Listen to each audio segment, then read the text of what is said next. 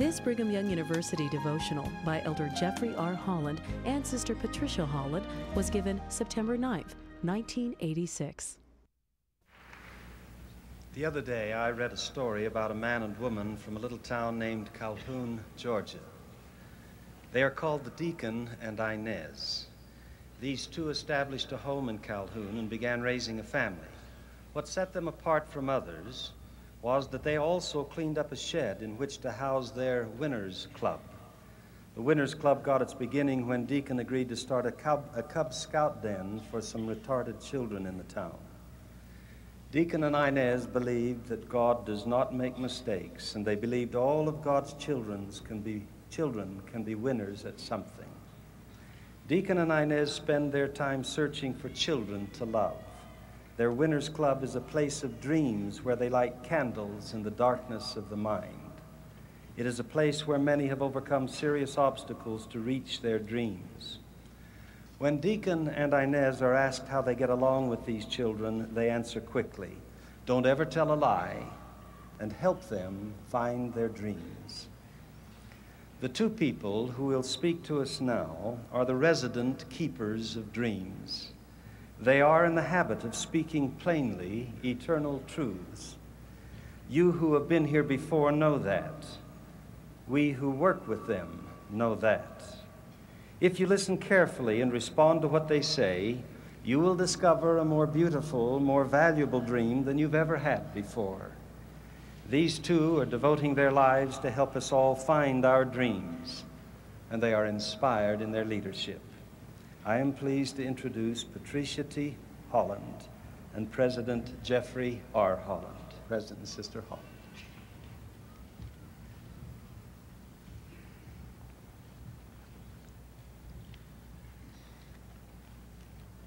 We feel a little like the Marine recruit who ran to his sergeant and said he was surrounded, and the sergeant said, "Great, shoot in any direction." Thank you very, very much for coming this morning. I'll have more to say about that in a minute, and as always, our thanks to this magnificent music department at the university, and this morning specifically the university singers. Now, before we begin today, we have to get something straight. I am very sorry.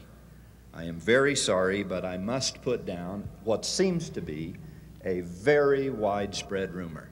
This will be a personal blow to you, I know that, but unfortunately, former BYU President Dallin Oaks and I will not be presenting a live rock concert this month. Now, we know how much you want us. And we know that no other university can claim a rock group out of its last two presidents. But I am very, very sorry. Holland Oaks cannot work it into their schedules this fall.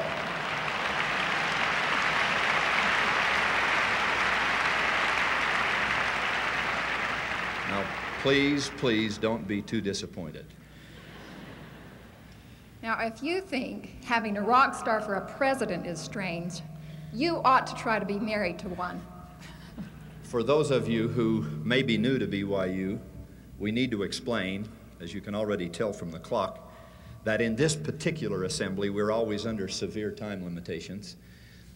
Most of what we need to say to you at the start of each year is sort of businesslike, and Sister Holland and I say now, already, this early, that we hope you will attend our first devotional next semester when things are a little more relaxed and we can be a little more parental.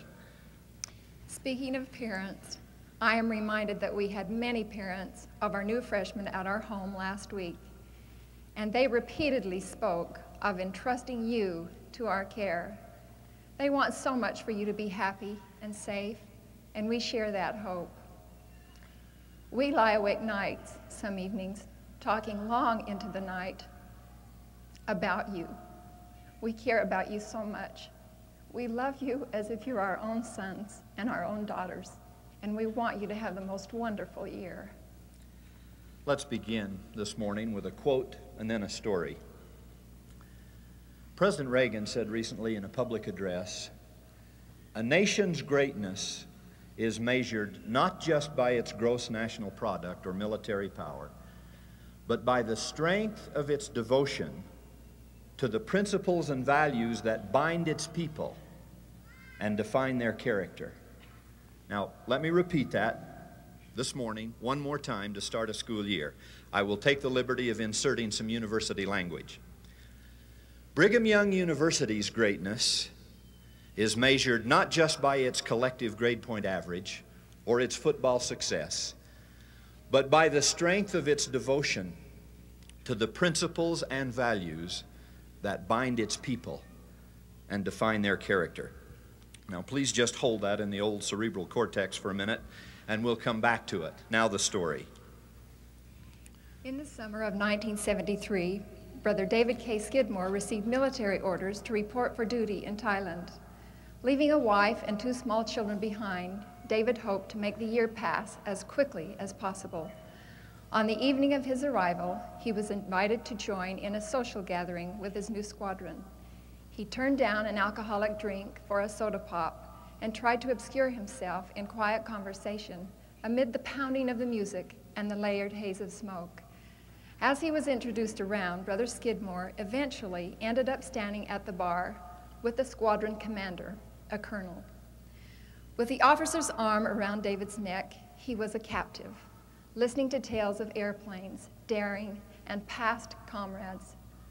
Soon a signal was given, and the men gathered around the bar. The music was turned off, and it became very, very quiet. Everyone was served a small drink of very strong alcohol. When the drinks came to Brother Skidmore, he said quietly, trying to be casual, "No, thank you.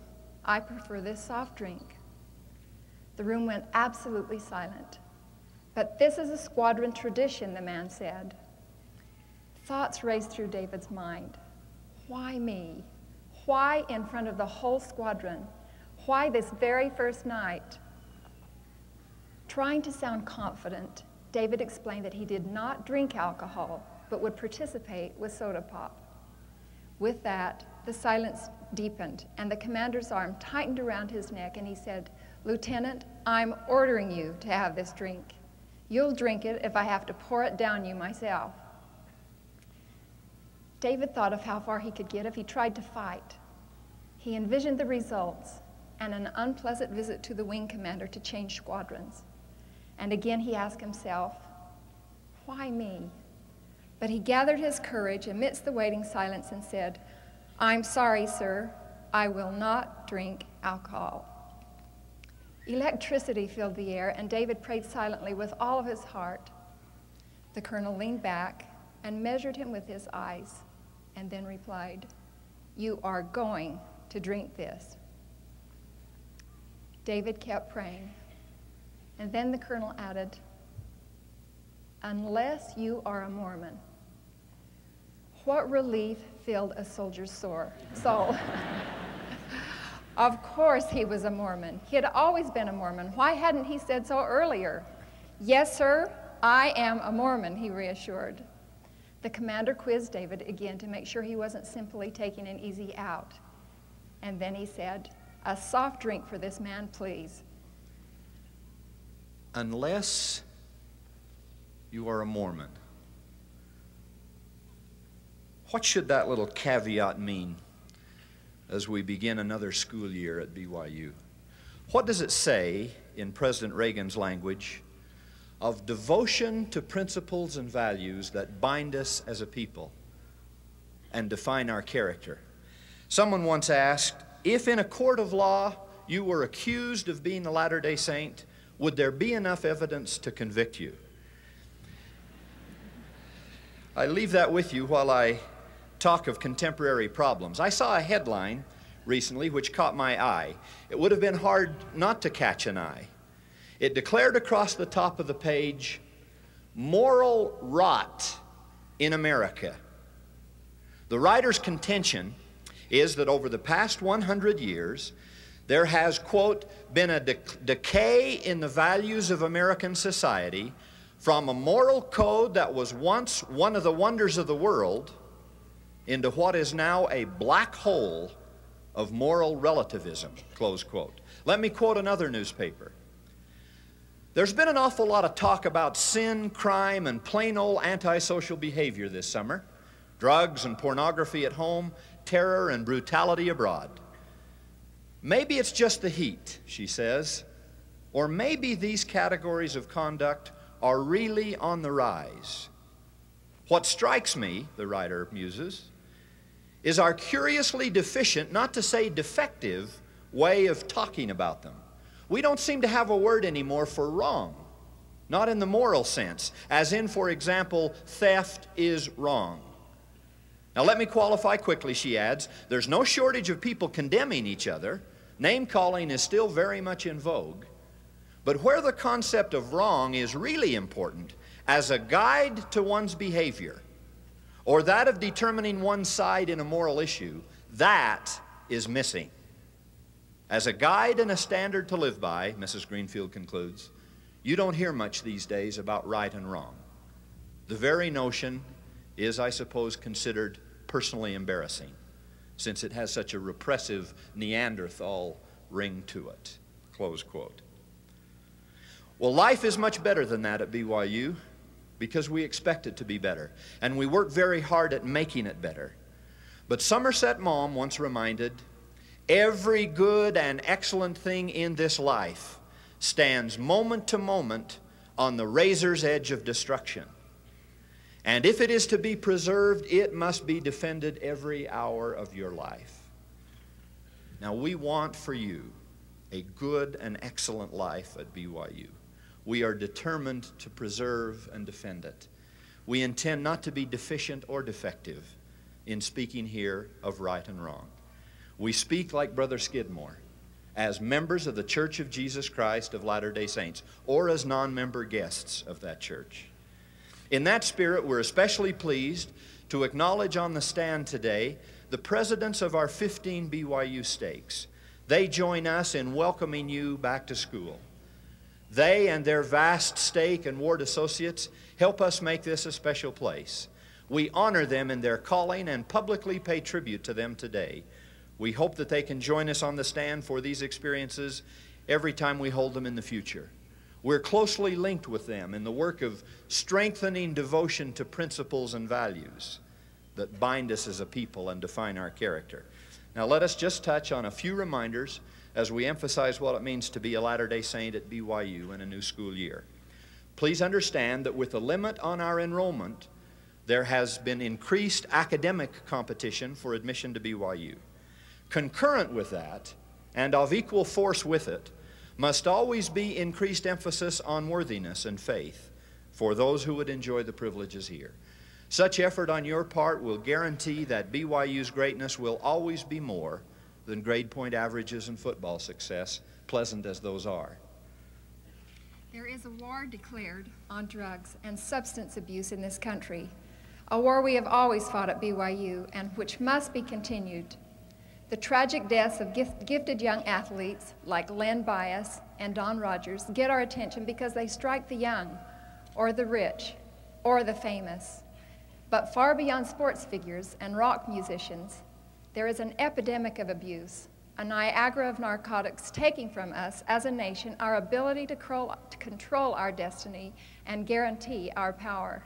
This is a national crisis, and drugs will not be tolerated on this campus. Not users, not pushers, not providers, not even experimenters. The devastation of lives elsewhere is all the explanation anyone needs for our hardline position here. We include in that ban alcohol, still the most widely abused and deadly drug, at least in terms of fatal accidents, in the nation. We take this stand firmly, like Brother Skidmore, because we're Mormon. There are other standards that we must keep if BYU's greatness is to be genuine and long-lasting. Please be honest. Don't take what is not yours, including answers on another's exam, or a plagiarized essay, or computer software now electronically pilfered in an instant. Be honest, especially with yourself. There is too little discipline in most of our housing units, on campus and off. I'm asking every landlord and every bishop, even now as I ask every roommate, to accept responsibility for the living circumstances and moral climate of our BYU community. Be clean. Don't pet and play and then wonder why there are problems. There is too much sexual transgression in this world, in this church, and on this campus. Explicitly sexual material should not be your entertainment at movie theaters or on TV. We cannot monitor your cable network and will not try. We cannot do that any more than we can monitor the videos you can rent at least 3 dozen locations within a mile of this building. We are simply stating what you already know to be a standard for Latter-day Saints. We are asking for a most unusual community, one that is bound by devotion to principles and values that define our character. We're asking you to stand up and be counted because you're Mormon. Dress and grooming standards certainly do not need to preoccupy our time and our conversation. These are simple and clearly stated principles. They can be understood by everyone. Be neat, be clean, be modest. That's really all we need to say. Shorts are not acceptable wear on this campus for men or women, and they never have been. Neither are short skirts or grubby jeans. Almost all of you look absolutely terrific, marvelous all the time. Thank you for that. You look that way to me this morning. To those very few exceptions, and there are only a very few, we simply say that extreme attire or shabby grooming are not acceptable here. Just be the best you can in every way, including your personal appearance. Let that be an outward sign of an inward grace. Look and be and speak as educated, civilized men and women. That's part of what it means to be at BYU. Do it because you're a Mormon. May I caution the women in the audience not to be so socially conscious or so consumed with dating that you forget what a Latter-day Saint woman stands for and why she is so strongly encouraged to get an education. Marriage is the highest and the holiest union we know in mortality. I hope it comes to every one of you at the proper time. But there is too much in our world, including in those videos my husband spoke of, which screams only of sex appeal and beautiful body, and almost no voice anywhere asking for faith and intelligence and clean, strong women. The world is generally encouraging exactly what the Proverbs call a jewel of gold in a swine's snout. That is a fair woman without discretion. Let me encourage you to use discretion. Use good judgment. Don't think that your future or your fortune hinges on your face or your figure. Develop all of yourself. If you'll be personable and intelligent, and above all, if you will be spiritual, so will the men. Be what the Lord has designed women to be, and we will have that celestial community we have been speaking of. We need these kinds of opportunities, this very setting this morning, to be together as such a community, to speak to each other and to remind ourselves of the special nature of our opportunity here. For that reason, we are putting new and greatly increased emphasis on our university assemblies this year. Thank you so very much for your attendance this morning, and may I thank specifically the faculty who have been so responsive and who have the keys to communication with you here, who have attended with you and encouraged your participation this morning. With the approval and blessing of our Board of Trustees, we have carefully revised and quite seriously limited the annual forum devotional and 15-stake fireside calendar. This has been done to accommodate even the busiest of students and faculty members and staff. We will advertise these events well, and for the weekday assemblies, we will shorten the preceding class, delay the start of the next class, all in an attempt to let you come and go from the Marriott Center to even the most distant buildings on campus. We're asking the faculty there to assist by announcing the speaker and coming with you to these assemblies. We commend them for that. We will be closing all but the most essential services on campus for the hour so that as many as possible may take advantage of this special association. One young man this morning said he would be able to attend a devotional for the first time in 3 years because he has always had to work at this hour. I don't want us to be 26,000 splendid strangers. A few times each semester, we need to be together as family and friends to strengthen our values and bind us as a people. As President Balloff has announced, our speaker next week will be President Ezra Taft Benson. He is the prophet and president of our church and the chairman of the BYU Board of Trustees. Nowhere else in the world, in no other college, will you have such an experience. Surely everyone in the BYU community will want to be in attendance to hear President Benson's message. Please let me encourage you to plan to attend each carefully calendared assembly this year. The administration has never worked harder to provide such outstanding and marvelous speakers. May I simply note that with the help of the First Presidency and our communication with them about this, through the course of this year, 15 stake firesides and devotionals, we will have every member of the First Presidency participate and virtually every member of the Quorum of the 12. May I make a special appeal this morning regarding your study habits, and then Pat will comment on one very important part of that task. As any glance at our physical plan or faculty strength or course offering will quickly attest, an absolutely astronomical investment has been made in your education. You're receiving at BYU what a recent national publication described quite simply as the educational buy of the nation. The thousands of dollars of difference in tuition between other private universities and our own comes as a direct benefit to you from hundreds of thousands, millions technically, of silent benefactors, the faithful tithe payers of this church. These are the offerings of the faithful around the globe, many of whom may never have seen BYU nor ever have a child or grandchild attend here. And yet the leaders of the church care enough about you who can come to make this stunning investment in a handful. In addition to all the buildings and the ball games and the surrounding amenities here, every one of us, every single one of us, receives the equivalent of several $1,000s in personal scholarship money each year just for attending. And that is in addition to whatever other financial aid you may also receive from the school. That is given you because the brethren love you and believe in you. They believe you will learn and grow and bless the church and mankind because of your unique experience here. They believe you will stand proudly and tall when someone asks if you're a Mormon. Please take full advantage of this opportunity. It will be gone too quickly. I love fun and frisbees and fall afternoons too, but don't let them blunt your primary purpose in coming here. Pursuit of a superb education preparing you for service to God and fellow man. Time matters so very much to me now. I need it so much and I seem to have so little for the truly important tasks I wish to pursue. Maybe I'm just getting old. In any case, I feel, and you will soon enough, the pain of Yeats' lines, the years like great black oxen tread the world, and I am broken by their passing feet. Grab that ring as it passes, and then let extra effort shape your special destiny. Study first, study well, study hard. Then play or party or pig out.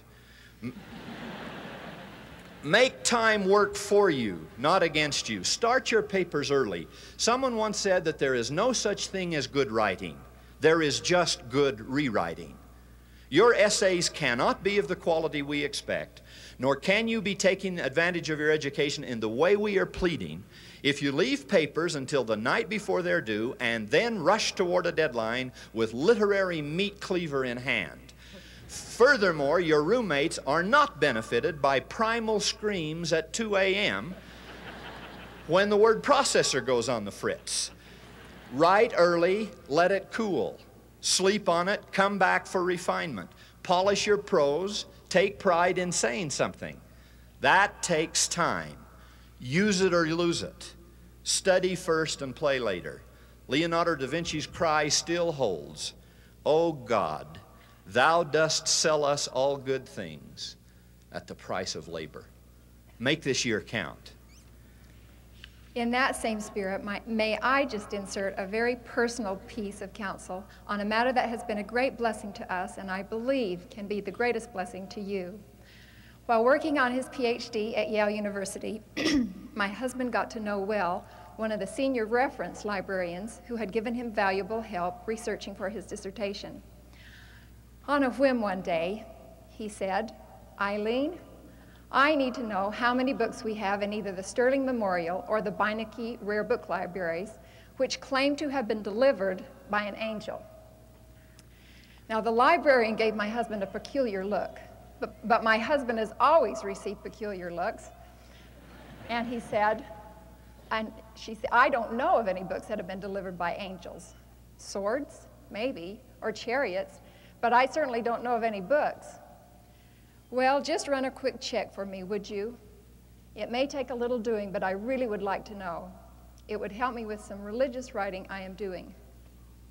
Now, please understand that Yale has the 4th largest library in the nation, with nearly 9 million volumes in its collection. Eileen dutifully did some checking. For several days she had nothing to report, but then one day she was all smiles as my husband strolled by to his carol. Mr. Holland, yoo-hoo, she said, very unlibrarian-like. I have a book for you. I found one book which has been claimed to have been delivered by an angel. And this is the book she showed him. But it is one from your people, she said. She always spoke of Latter-day Saints as my husband's people, which probably meant she had confused him with Wilford Woodruff. But it's one from your people, she said, and she held up this paperback copy of the Book of Mormon. I'm told you can buy this for $1. My word, she said, an angel's book for $1? You'd think angels would charge more. But then again, she said, where would they spend it?